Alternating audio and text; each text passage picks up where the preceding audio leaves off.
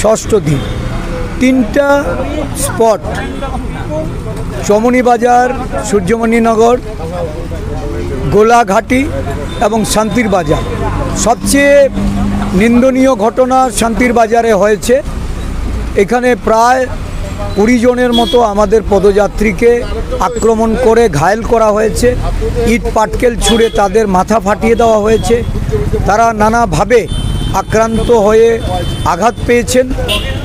সূর্যমণিনগরে আমাদের দুটো প্রচার গাড়ি ভেঙে দেওয়া হয়েছে এবং এটা এই রাজ্যের একজন স্বরাষ্ট্রমন্ত্রী, দমকল মন্ত্রীর নির্বাচনী এলাকা। ওই এলাকাতেই আজকে দেখা যাচ্ছে যে পুলিশ প্রশাসন এই আক্রমণের ঘটনা তাদের সামনে ঘটলেও তারা কোনো প্রয়োজনীয় পদক্ষেপ নিতে পারেননি, নিরাপত্তা দিতে ব্যর্থ হয়েছেন। তো স্বাভাবিকভাবেই আমরা আজকে এই ঘটনাগুলি নিয়ে আইজি এলোর সঙ্গে আমরা এক্ষুনি কথা বলে এসলাম। আমরা ডিজিপিকে জানিয়েছিলাম, উনি আইজি এলোর সঙ্গে এই বিষয় নিয়ে কথা বলে এর একটা যথাবিহিত ব্যবস্থা গ্রহণ করার আশ্বাসন দিয়েছেন। আমরা বিশ্বাস করি যে পুলিশ নিরপেক্ষভাবে কাজ করলে এই রাজ্যে শাসক দলের গুন্ডাদের তাদের খুঁজে পাওয়া যাবে না। আমরা পুলিশের উপর আস্থা রেখেছি, অনুমতি নিয়ে কর্মসূচি করছি। আইজি এলও আমাদের আশ্বস্ত করেছেন এফআইআর লজ করে তাদের বিরুদ্ধে অ্যাকশান নেওয়ার কথা উনি আমাদের জানিয়েছেন। আমরা এফআইআর লজ করব এবং পরবর্তী সময়ে পুলিশে অ্যাকশানের জন্য আমরা অপেক্ষা করব। কতজন আহত হয়েছে? সূর্যমণিনগরে 5 জন, শান্তির বাজারে যতটা খবর পেয়েছি 15 থেকে 20 জন এবং সেখানে সিরিয়াস ইনজিওর্ডও আছে এবং গোলাঘাটিতে 4 জন। আজকেই এই মুহূর্তে আমরা এফআইআর করছি।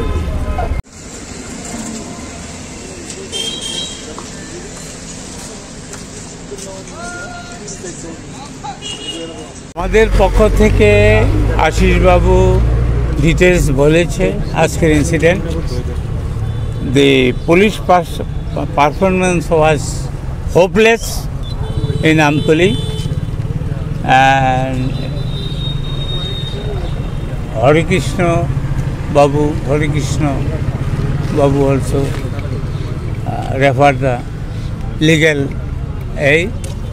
Lastly, we told them that after getting the permission, if this type of occurrence, heinous hooliganism will happen in future, we will not come to the police department. আমরা এখানে আমরা ধর্ণা দেব হাজার লোক for law and order. Do you understand? Fine. Today's incident is we are very much we condemn and we are very much unhappy. And the PS of Amtoli activities, it is unpredicted, and we condemn the activity of the Amtoli PS. And we told them we will submit the FIR. All the injured 4 person was there. One mobile was snatched from his custody. Then we have submitted all the details, and IG Law and Order assured us, you please continue what permission was given. We will take the serious step against the culprit.